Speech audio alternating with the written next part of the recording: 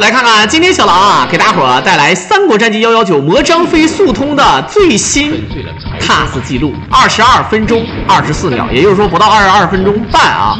这个视频呢，虽然说我是第2次在直播的时候给大伙儿拿回来做，但是第1次呢，由于是在疫情期间封印在家，当时录制的过程当中有问题啊，倒不是说我没点录制，而是有点卡，所以说就比较难受啊。这也是第2次做，所以说有一定的心理预期，但是屏幕前的小伙伴一定要有心理准备啊！你接下来看到的将是你，对吧？怀疑人生、毁掉你童年的《三国战纪》的速通，因为人脑速通再牛逼，也就是27分钟多啊，将近28分钟。而这小子来的啊，括弧啊，毕竟是 Tas 嘛啊，来自于我们绿蓝大神的最新 Tas 记录。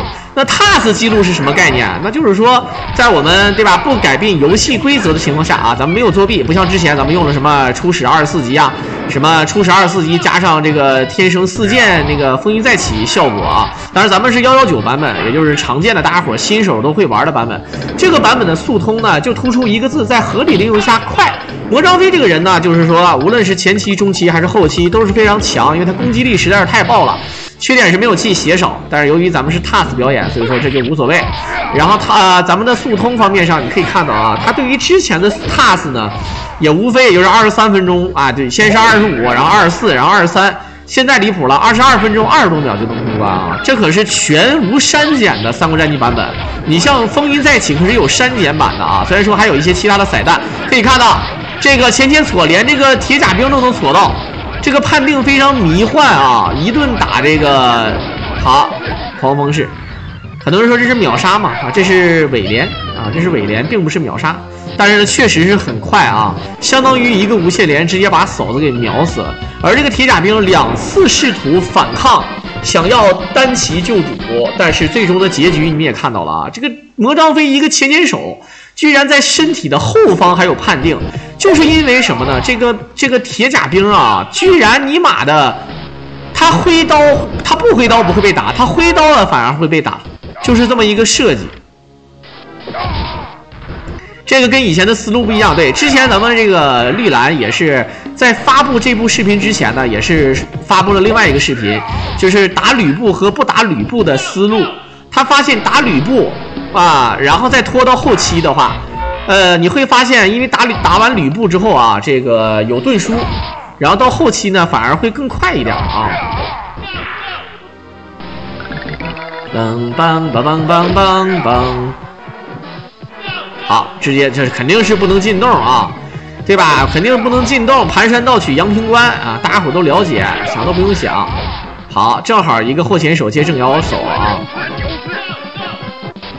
可以，消失的小兵啊，撞了3下之后，小兵突然就消失了，这个也是醉了，也不知道怎么想的啊。好，玩流式先锁，1、2、3、1，好。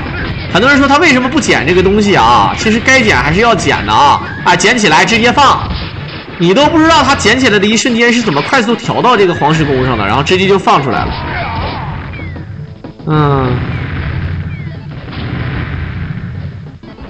噔哒哒哒哒哒当，哒哒哒当，好，感觉这个太快了啊！这直接一个月啊就完事儿。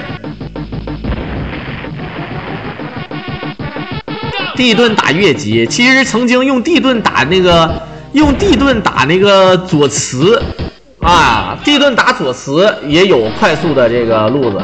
地盾打左慈，地盾打越级，这种但凡是这种不会倒地的啊，不会倒地的这种 BOSS 啊，都可以用这种感觉。即便魔张飞的攻击力这么高啊，你也发现了一件事儿啊，你们发没发现啊？就是打这个兵还是面，对吧？如果是诸葛亮的话，打这个小兵3下就死了啊！如果10级的话啊，那就是2下就死啊，非常的变态啊！就是兵种，对吧？兵种克制。咚咚咚，左慈跳过吗？其实可以跳的啊。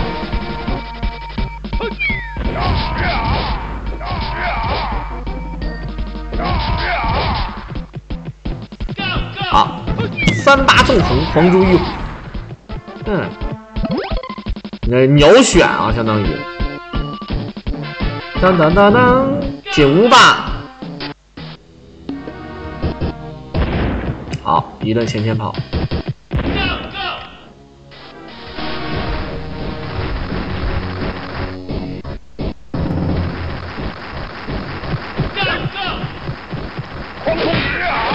好，狂风式接一啊！这铁甲兵也是死啊！你看。 直接搞死，然后一些这个弓箭兵配这个3个这个，对吧？3个刀盾，然后再这个，你看，哇靠，位置掌握的都非常好。我们看看这回捅出来，直接打，根本就不考虑什么卡兵啊，卡兵跟我有半毛钱关系。好，一顿小这个正反连，卡住 Y 轴之后，你可以看到啊，哎，正好夏侯渊打不到他，对吧？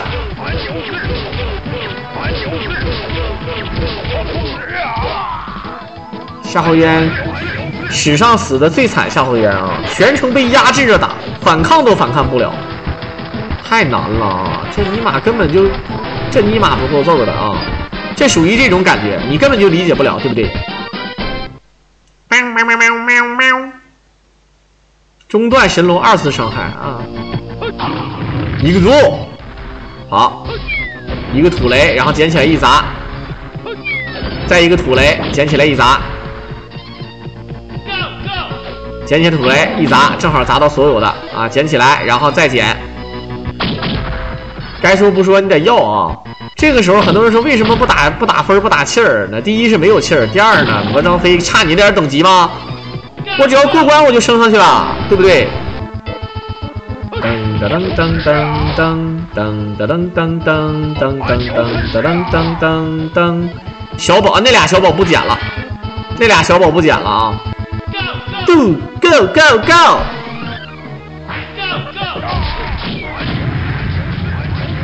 好，一顿玩流式。好，小金猪撇完之后，直接走。速通带无限连，谁告诉你无限连的？这他妈老人又是说无限连的？啥叫无限连？你信对吧？你这本身就是 Tas， 这根本就没有啊！我跟你讲，人刀也是可以这么连的，不是说 Tas 可以这么连，人刀也是可以的啊。 好，直接走。这不懂，你搁这嘣巴巴的啊！我好像说的好像我跟多懂一样，但事实上呢，我解说的多了啊，自然是有一定的发言权啊，对不对？好，看看阳平关，取到阳平关。刚才那个就叫伪连，根本就不是无限连，那个 BOSS 一直在反抗，只不过在反抗的途中又被打了而已。 如果你但凡换一个难度，你就知道发生什么事了啊！好，直接拖完兵直接走，然后小金猪不卡兵，哎，不卡兵，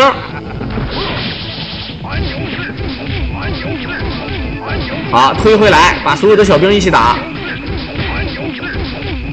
好，可以看到再推回来，小兵从那边出。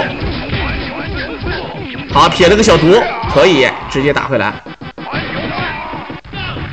前人锁单 A 跳正摇 A， 这个操作太变态了。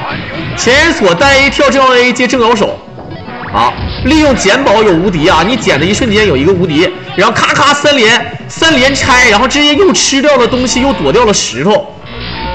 不卡兵吗？啊，不卡兵，不知道卡兵为何物啊？不知道卡兵为何物。速通没有天王的啊。 没有人速通打天王的，除非是老板要求，方案都不一样。好，前锁1、2、3，好，再铁金猪，用道具来重置啊！你看这小金猪留着就在这儿用了，小金猪，哎，后面这一刀，反前锁1、2、3，后前手正摇手。 张辽全程想反抗，被金猪牵制啊！小金猪放的那个时间是恰到好处啊，对不对？确实是猛啊！当当当当当，我们这个少将军衔又说这是天王难度啊，这个具体我也不知道啊。他正常就是没写，这个119，你看咱们的标题 ，Tas 三国战纪119魔章速通新纪录，22分钟24秒。我不是通过游戏里分辨出来的，我是通过心理学分析出来的。如果我是游戏的作者，我会在这个标题上加上一个三国战纪119天王魔张飞速通新纪录啊，那必须把这个牛逼吹出来，对不对？那当然，我还去你像少将军衔，毕竟是游戏大神啊，咱直播间的，他说话是有一定的权威性的，对吧？这个我没准他说的是真的，但我说的是这个意思啊。我说的意思是，如果你要是这个视频作者，你应该会写上天王难度，这绝对是一个卖点啊！你这个视频标题肯定是有一个卖点，对吧？如果是你肯定会写。我不相信啊，你懂吧？你懂我意思吗？啊！我说的这个是有逻辑上的这个想法的，所以说在逻辑行为上，我觉得视频作者应该会标题写上啊，对吧？你看我这个就叫社会工程学啊，社会工程心理学，我这个心理学没毛病的，对不对？好，就好比有人能一命通关，有人能无伤通关，对吧？他无伤通关，他肯定得说是无伤通关，他不可能会说一命通关，对吧？我不知道大家能不能理解啊，对不对？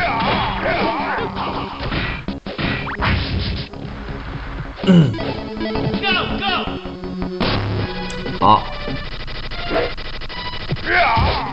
其实说句实话，理论上人脑也可以打出来嘛，有的能打出来，有的打不出来。我跟大家伙说哪个打不出来啊？张灵剑我是感觉打不出来，但是呢，那咱们下载这个连发软件可不可以呢？理论上来讲是可以的，对吧？那你连发软件算不算作弊呢？啊，这个连发软件也算一个，而且你得用牛逼的连发软件，你还不能啊，对吧？你像这个，你看这人对吧？人脑你点，别闹了啊，人脑你点不了的啊，对吧？而且我说难听点，即便你开了连发工具，你也未必点的它这么快，因为这个游戏啊，这个当时我问了这个游戏的这个游戏制作的这个 Tas 的大神，他是这么说的啊，他说这个游戏呢，它是每2帧算是一个点，就是它不是1帧一个点，它是2帧一个点。比如说啊，这2帧呢就是2个图形帧，你可以点一个张灵剑啊，2帧可以点一个张灵剑。那么它放张灵剑的时间，再加上放张灵剑之前把游戏弄卡，比如说铁莲花或者撇飞轮，让屏幕变得特别卡，让它一直点。那如果人脑，即便是你有这个连发工具，你跟 Tas 的那种，对吧？只要对吧，能点多少就能点多少，连发不一定的啊！不要以为连发工具就可以实现，就真的能点那么多，因为游戏的速度并没有你想象中的那么慢，懂吧？好，可以看到直接闯火牛了，啊！对，这是绿蓝大神的作品，没毛病的啊。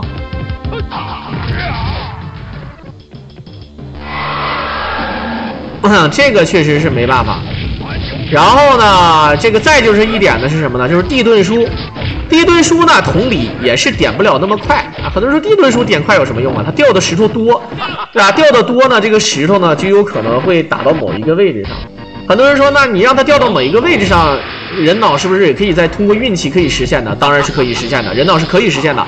但是你想点那么快，还是需要这个连发工具，甚至连发工具都实现不了它的那个点击的那个速度。而且呢，你懂吧？啊，能理解吧？这有很多个确实你完成不了的啊。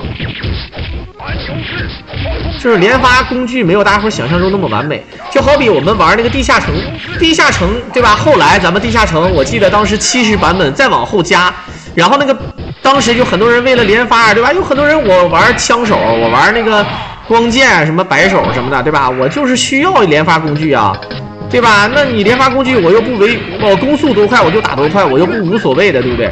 那所以说它的路子就是这样的啊。那么很多人就懵了啊，对吧？很多人就懵了。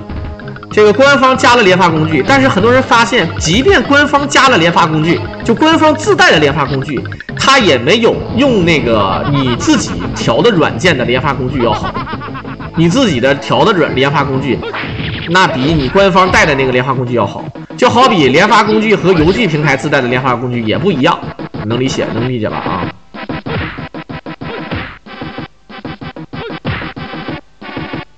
好，一直防。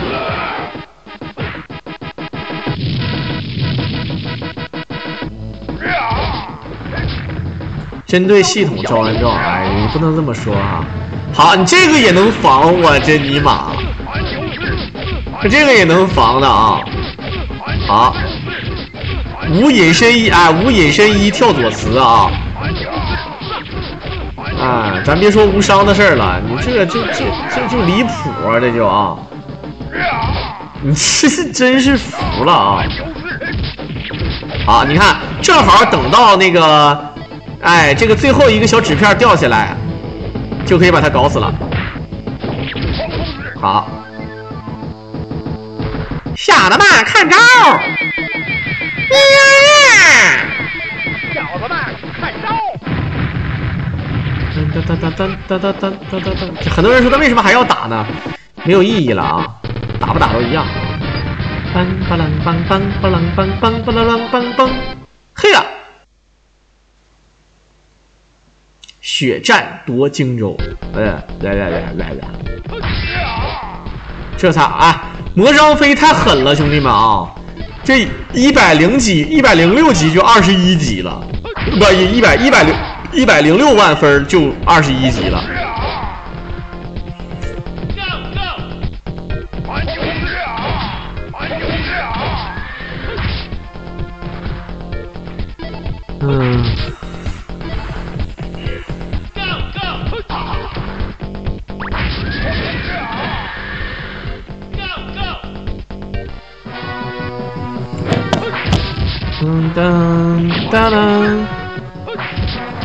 好多问的人吧，不是无知，就是想说着玩儿，就想跟你们，对吧？唠一唠。就是你说他傻，他可能比你还聪明。他说了几句话，比如说有的人号称自己说，对吧？我说了3句话啊，让男人给我花了18万一样啊，这都是属于反向套路你啊。好，你看这个小金猪真过瘾，谁敢惹我一个跺，前锁正摇一个跺，再来前手正摇一个跺，再前手正摇一个跺。哇，这大哥，这许旭也忒惨了点啊，这个许旭啊，很多人都管这个叫魔张飞，正常就叫魔张飞啊。魔张飞、白黄忠，这是2个特殊的人物啊，在《三国战纪115》和117里面都没有啊，只有119里面有啊。剩下的顶天就是能调出隐藏人物的张辽、貂蝉、诸葛亮啊之类的。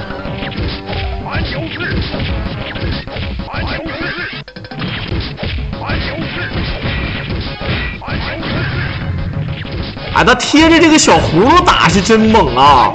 我们一般都不贴着小葫芦打，他贴着小葫芦就近身打，小葫芦转圈还打不着你，对吧？这就离谱了呀！赌，现在才用了18分钟多，就已经打到最后一关了。也就是说，最后一关不到4分钟就能结束啊！不到4分钟就能结束，你懂的啊！五虎上将。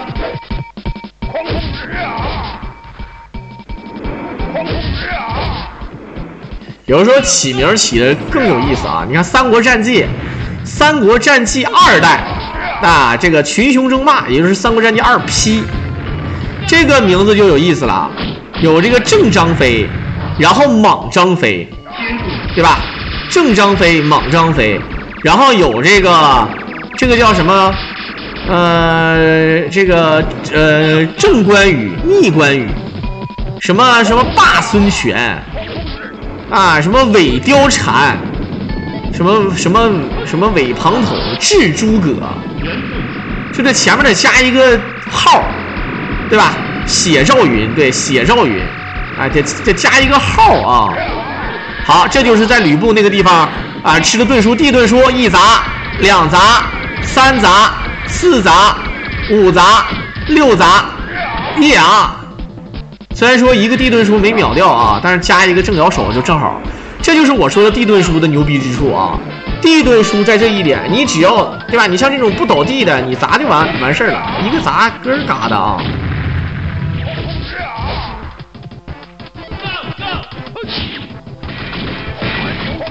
好，看看铁莲花，清兵神技啊！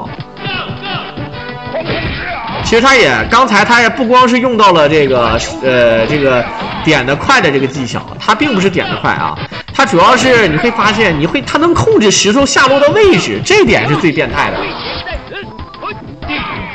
好，一个砸，这个就只能砸3下啊，还能再砸1下啊，没了，没办法啊，兄弟们，这确实没办法。你要是马或者说是左慈，当然咱们左慈可以跳过去啊，可以跳左慈，所以说就好多了啊，因为可以跳左慈，就不用在左慈那放地盾书。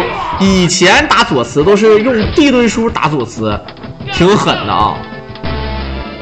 好，已经到了乱石枭雄了，这才20分钟50秒左右啊。一个小毒镖，小金猪。轰锋事业啊！当当当当！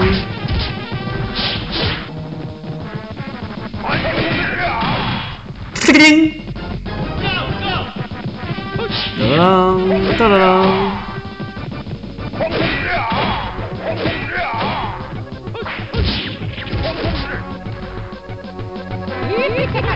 好，9节仗在这儿1个多，清小兵的东西啊！这司马懿也不蒙古包了也不蒙古包了。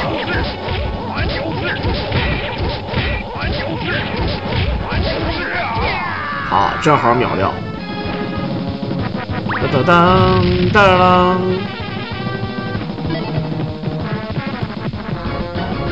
好，先跑过来。这没有小兵啊，没有小兵，然后再看一下，等这个曹操，咻咻，金猪起手，1 2 3前锁1 2 3，然后1 2 3前锁1 2 3，你这，你看他反击，他出了呀的声音，但是被怼回去了，全程就这么打啊，就是一马色体术。一个神仙石狂，哇，正好神仙石砸死，无敌了！曹操说发生什么事了啊？发生什么事了啊？就这种感觉啊。OK， 那这就是《三国战纪魔张飞》的 TAS 速通记录了。我感觉短时间内基本上没有人能破了，但是他的套路呢，可能其他的 TAS 作者能够学以致用，然后呢自己再钻研一个点的套路，也许才能快。对吧？以前快的这个是论分钟算，现在快只能论秒了。在片尾的最后呢，也是感谢绿蓝大神，感谢大伙的收听，我们就下期再见吧。